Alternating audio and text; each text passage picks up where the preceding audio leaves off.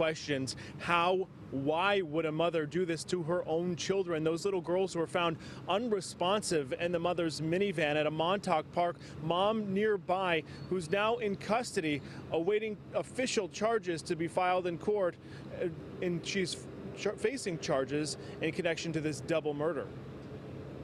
Jada and Jasmine Campbell were just 2 years old. They always had little beads in their hair. They were so adorable. She kept them, oh my God, immaculate. Neighbors never suspected any trouble at the twins' Medford home until Thursday morning. We heard the baby screaming extra, like, you know, just it was kind of disturbing, but, you know, it was like, you know, maybe they just had a bad day.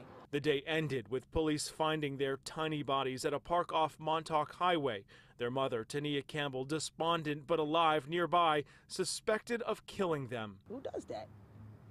Who does that? In a Facebook post for their first birthday, the 24-year-old writing, "In their first year, they have managed to stress me out to maximum capacity and still make me extremely happy. Such a blessing and a heartache it is to have twins. I love you girls till the death of me."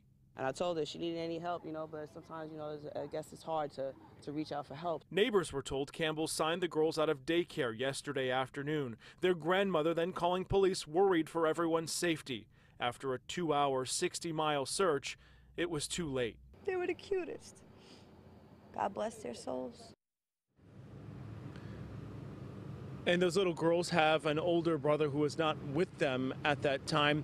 After this mother goes before a judge today, police are expected to answer questions and possibly reveal a motive. And also, we want to know why an Amber Alert wasn't issued after this 911 call saying that mom was suicidal.